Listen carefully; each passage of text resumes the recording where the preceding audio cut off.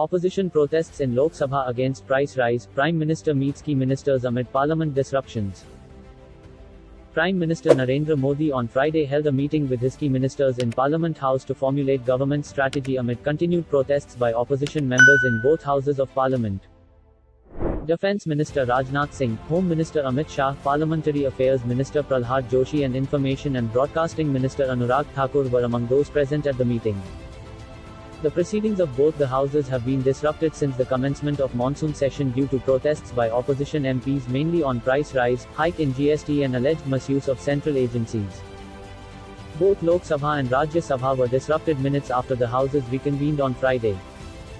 Rajya Sabha Chairman M. Venkaiah Naidu refused to admit notices given by a number of opposition members including Leader of Opposition Mallikarjun Kharge over price rise, hike in GST, alleged misuse of central agencies and Agnipath scheme of recruitment in the armed forces. Opposition members have so far continued to raise their demands to suspend the business and take up the issues raised by them.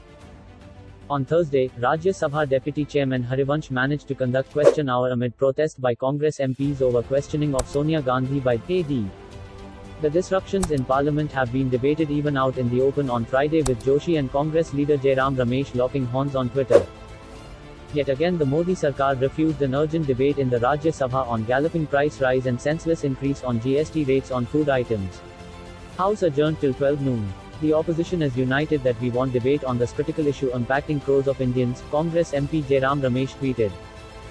FM Nirmala Sitharaman has to be present in the House, listen to member of all the parties, their demands and respond. Can't they wait till FM recovers? Is it not basic courtesy?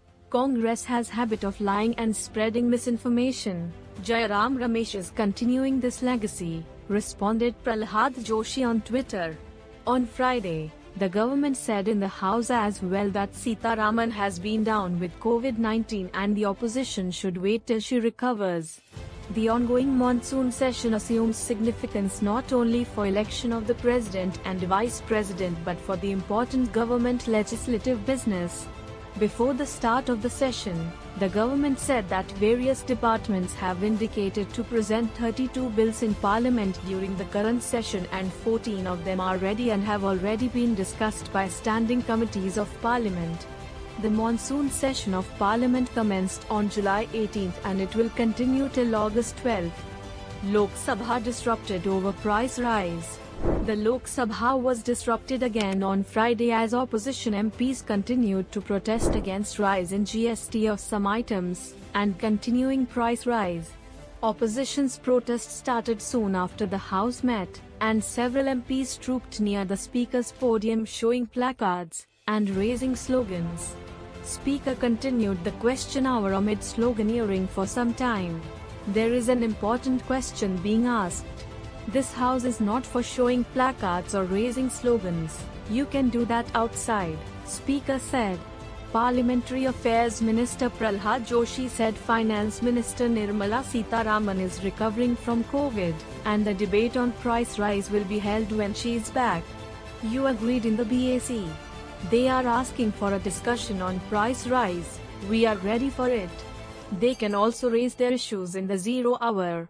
They don't want to ask questions. They don't want to pass bills. They don't even want to hold debates.